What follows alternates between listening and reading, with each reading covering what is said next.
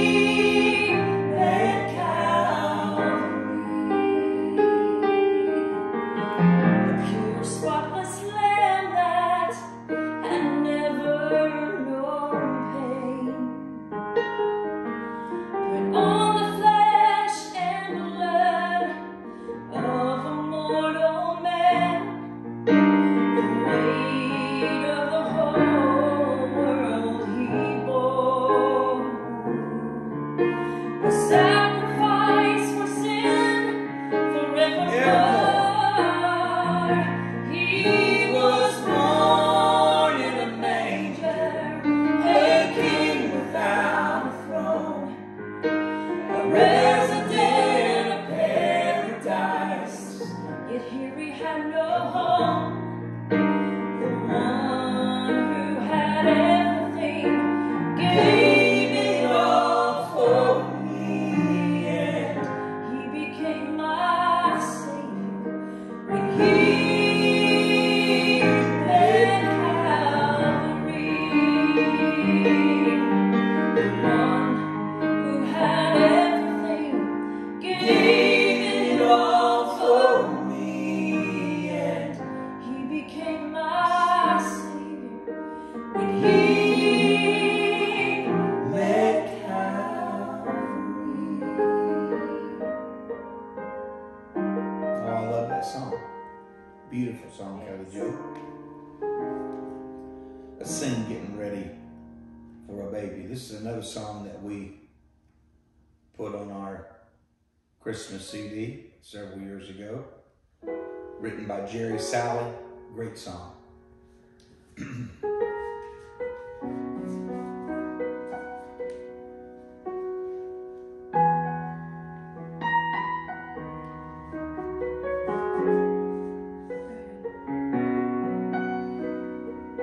What kind of girl would take on the world by claiming an angel had come?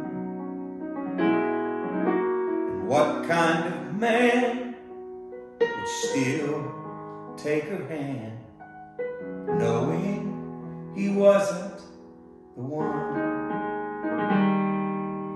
What kind of love, whatever it was, most people call it crazy, but it would take that kind of faith,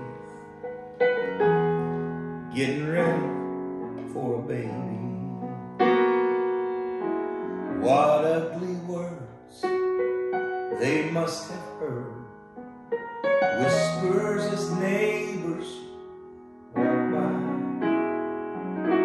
Did they defend the rumors of sin? I wonder if they even tried. Could I walk that road? I'll never know. The best I can say is maybe. Were they all by themselves? Did they have any help? Getting ready for a baby. Then one silent night, he changed their lives like babies always do. But Mary and Joseph had no idea how we would change mine too. They had the job of cradling God as he entered this world to save me. All part of the plan, so much more than getting ready for a baby.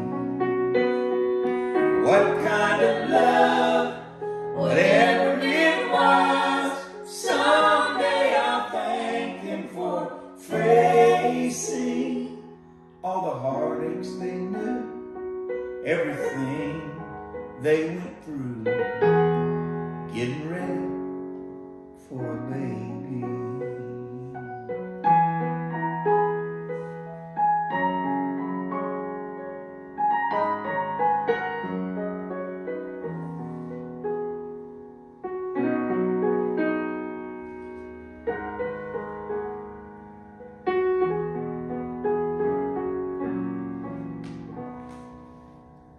That's beautiful. I wish you could wrote that song. Good singing, Dad. I wish I had wrote that song. I would take it if Odie wrote that song. Beautiful song. Let me give you just a Christmas homily this morning. I won't take much of your time. 2 Corinthians 9:15, one verse. Thanks be unto God for his unspeakable gift. Thanks be unto God for his unspeakable gift.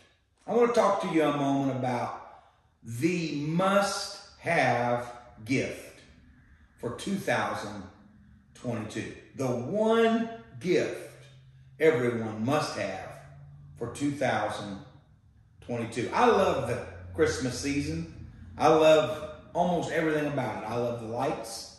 I love the decorations. I love the food. I love the special Christmas services. And I especially love Christmas music.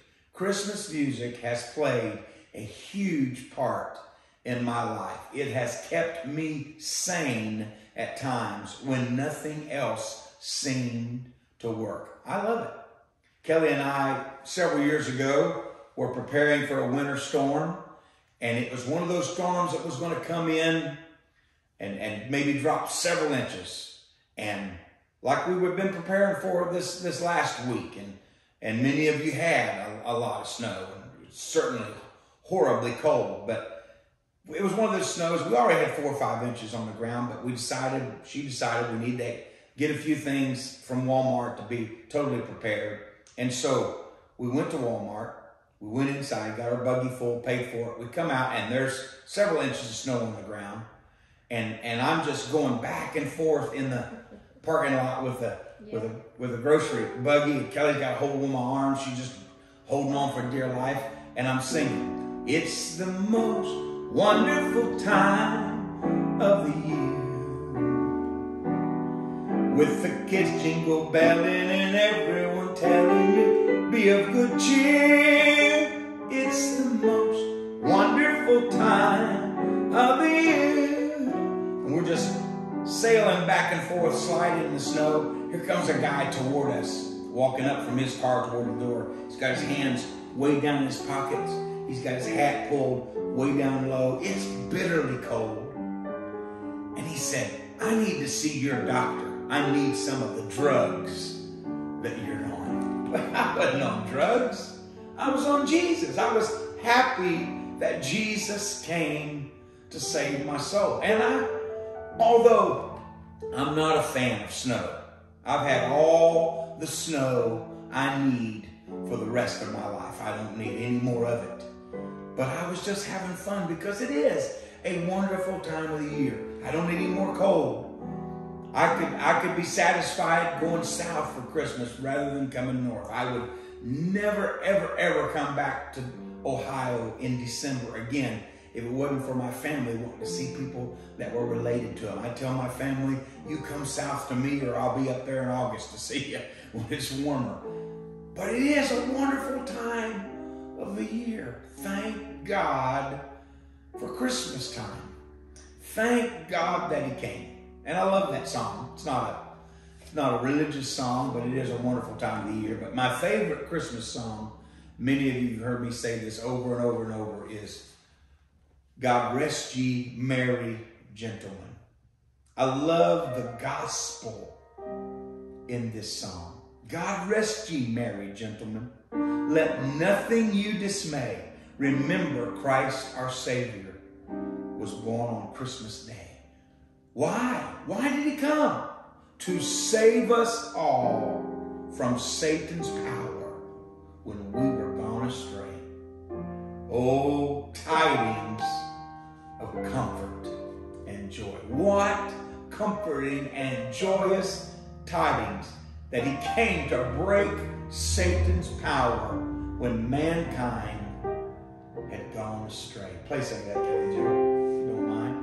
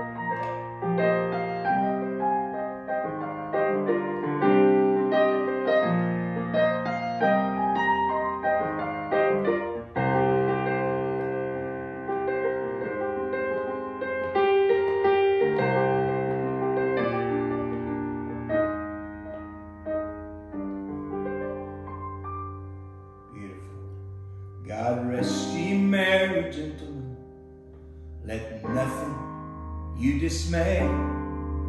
Remember Christ our Savior was born on Christmas Day to save us all from Satan's power when we were gone astray. Oh, tidings of comfort and joy.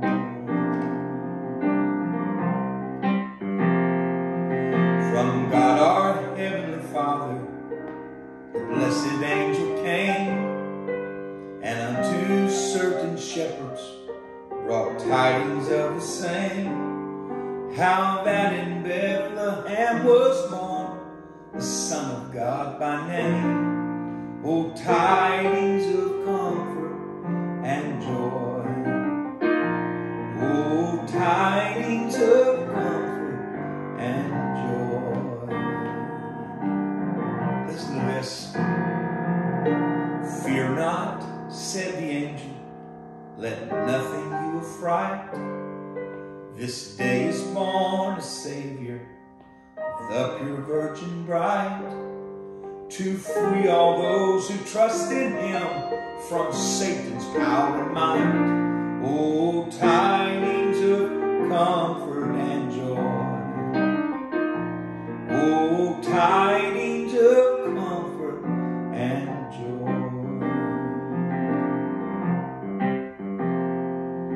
God rest ye merry gentlemen, nothing you dismay.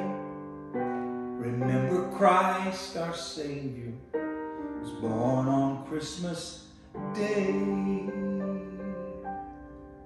Oh, hallelujah. I love the Christmas music.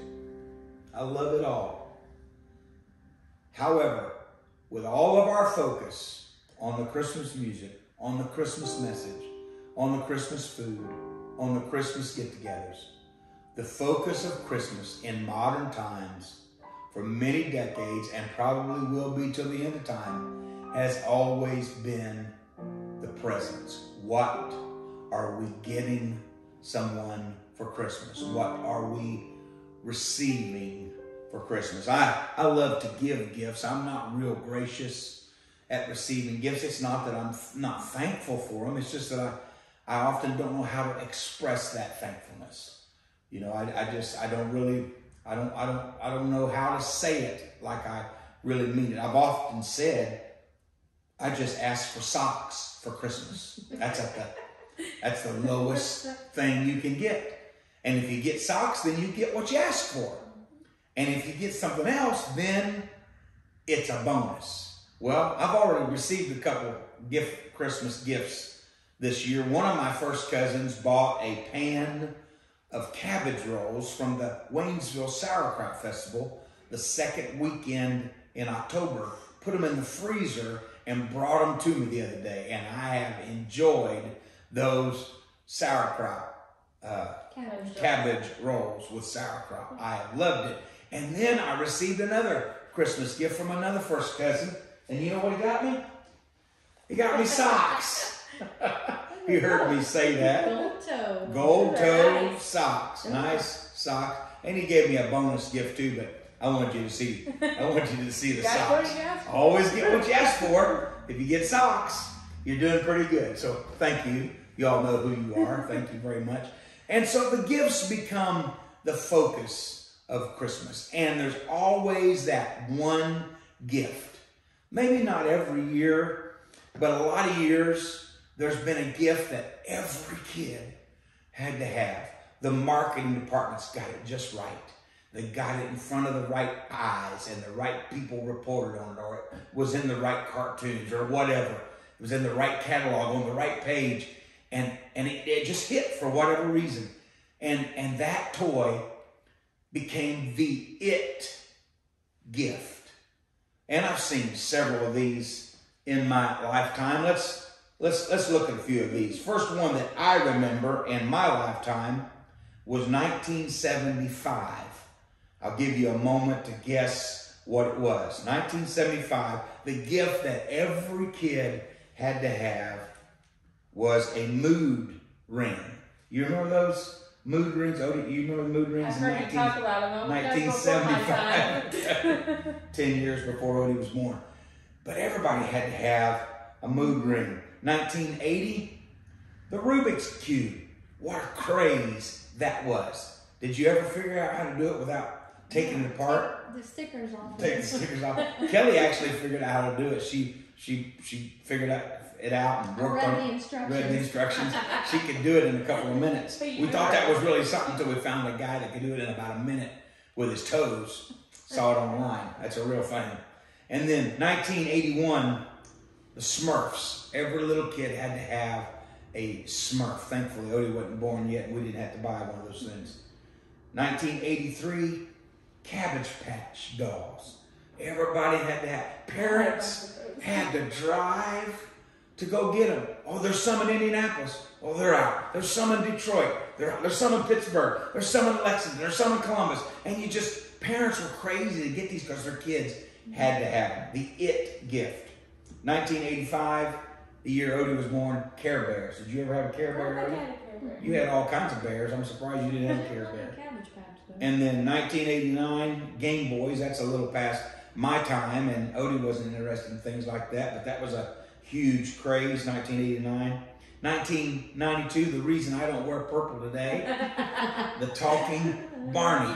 You get a guy as big as me wearing purple, you're going to get Barney comments every single time. What a craze that was. And finally, 1995, that was 92. 95 was Beanie Babies.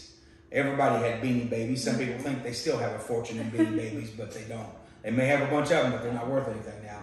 And then 1996, Tickle Me Elmo. Who could forget Tickle Me Elmo? Every kid had to have an Elmo. And these kids, if you were a toy marketer or you were a toy manufacturer, if you could come up with one toy that every kid in America felt like they had to have, you could make your riches. I've told Odie, I've told Kelly, if we could come up with something that every kid had to have, you only get to sell maybe 50 million of them, but, if you make $1 a piece or make 50 cents a piece, that would probably be enough.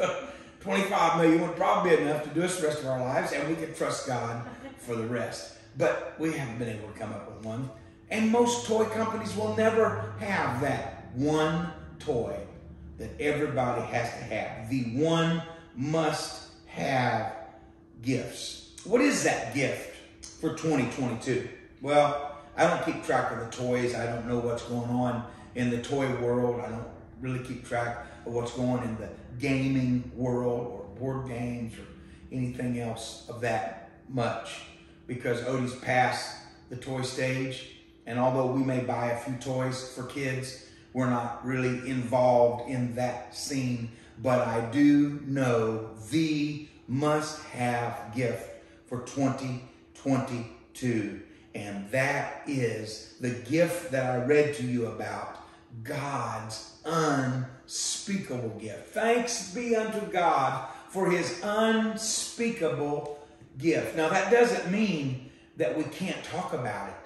It's unspeakable in the sense that it can't be talked about. It's unspeakable in the sense that it's indescribable. You cannot completely and adequately describe the gift that God gave. But let me tell you about it. John 3:16, for God so loved the world. That's the unmeasurable amount of love. So loved. God so loved that he gave his only begotten son. Oh, what a gift. He gave his son because he loves us. The gift God gave the world was Jesus Christ. And on that Christmas day, if it was in December, if it was in April, it doesn't really matter. On that Christmas day, in a manger, born to a virgin, was the Son of God, given to us to save our sins. Save our soul from sin. In that gift, there's three things. I'm going to give them to you real quick, and I'm going to let you get to your family today. One of the parts of that gift is the atonement for sin's punishment. Sin will kill us all. We all deserve the punishment of sin. But the Lord hath laid on him the iniquity of us all. My sin, your sin, your sin.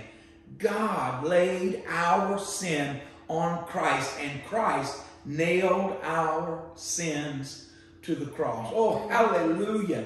He made atonement for sin's punishment. All these things are of God, who hath reconciled us to himself by Jesus Christ. He brought our sin debt, which was way up here. He brought it into balance. He reconciled that sin debt and brought it into zero. It's like balancing your checkbook, reconciling your checkbook. The sin debt was high, but he paid the price and brought the sin debt into zero. Hallelujah. He gave us the atonement for sin's punishment. And he gave us the antidote for sin's poison. The destructive element of sin is the poison of sin. It poisons us. It infects us. It's infected all of humanity. Nobody's free from it. Nobody's born without sin. Christ was the only one born without sin because Adam wasn't his father. God was his father. And he purchased the church with God's blood. That was God's blood in his vein. And he is the antidote for sin's poison. You got to have a powerful antidote for some poisons. A friend of mine was telling me that the average snake bite in their state, he works in the hospital system, I think he said about $35,000 worth of anti-venom to counteract that snake bite venom. Very few snake bites are fatal in America. Number one, because we have that anti-venom, but it's very expensive because it's a process to get it. You got to actually milk those venomous snakes, get venom from them, and process it and make it. It's not something that I'm going to go out and do. And if I was going to do it, I'm going to charge a whole lot for it because I'm risking my life. It's a very expensive thing. But only a few people are going to be bitten by a rattlesnake or by a copperhead or a water moccasin every year. But every human is infected with sin. We're all poisoned with it. We've all taken a dose of it at our birth. But Christ is the antidote for that poison. He neutralizes sin's poison and makes it harmless to you. It took his life, but it made it harmless for you if you accept the gift. You have the atonement for sin's punishment, and you have the antidote for sin's poison. And finally, the gift that God gave us is the answer to sin's power. It's the answer to sin's power. Not only are we forgiven from sin, not only is the punishment taken away, not only is the poison neutralized, but the power that sin has over us is gone. How many of you, I'm going to say, if you've ever prayed about anything, probably all of you, have went to the altar, have found a place to pray somewhere, and you said, God, this thing I'm doing is killing me. This thing that's got a hold of me, this deed, this habit that's got a hold of me, and I can't get rid of it. And I need forgiveness, Lord. I don't want to do it again. I'm never going to do it again. I want to be washed clean, Lord. I want to be clean. And you know God forgave you. You know he heard you when you prayed. And by the next week, you were right back there saying again, God, I told you I wasn't going to do that again, and I promise I'm not going to do it again, because it had power on you. Lord, I'm not going to smoke it again. I'm not going to take it again. I'm not going to drink it again. I'm not going to go there again. I'm not going to say that again. I'm not going to look at that again. I'm not going to read that again. I'm not going to watch that again. And you really mean it, and you know God forgave you from doing it before, and you're never going to do it again. Yet you find yourself going back to that over and over and over again. That's because sin has power. It has dominion over us in our lives. But Christ, the gift of God, can break the chains of our sin. I was just talking to a man just the other day, and he was telling me about how free he is since God broke the chains of sin. And the freedom has brought so much joy into his life. And I can testify to that. And millions of others can testify to that. God's gift this Christmas can break the chains of sin, the power that sin has over you. You've been forgiven before, but you're still struggling with something that's killing you. And Christ can break the chains. He can take it. Break sin's power over your life. What a wonderful Christmas present. Better than the socks I received. Better than the cabbage rolls. Better than the money I've been given. Better than whatever Odie has that she hasn't given me yet. They're back here behind me. I'd say there's 8 or 10 of them at least underneath this tree. Just for me, my name on it. But I got a gift for you that's greater than that. A gift that's greater than a car, a house, a guitar, a dog, a gun. It's the greatest gift that's ever been given. God so loved the world that he gave Christ for you. The atonement for sin's punishment.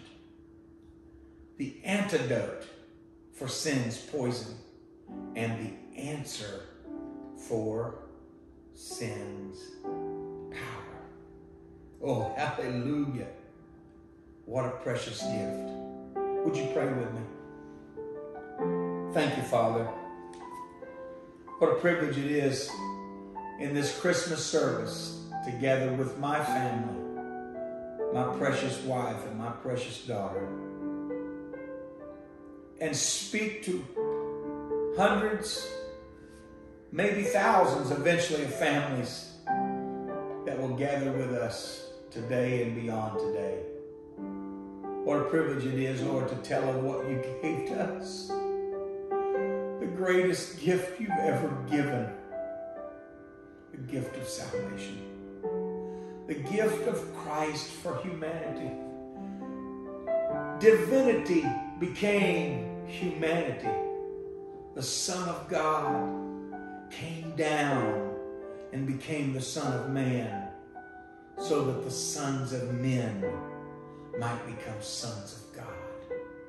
Oh, thank you, Lord, for taking sin's punishment, sin's poison, and breaking sin's power as the ultimate Christmas present for 2022. Lord, as we turn to you and confess our sin and ask you to forgive our sin, Lord, I know you will wash us and cleanse us and break the chains. How do I know that? Because that's what you came to do. That's the kind of God that you are. Do that, Lord, for people under the sound of our voices this Christmas. What a Christmas gift. In Jesus' name, amen. Hallelujah, hallelujah, hallelujah. The gift is yours today. Joy to the world. Joy into your home, into your heart this Christmas day. From our family to yours. Have a joyous, joyous Christmas.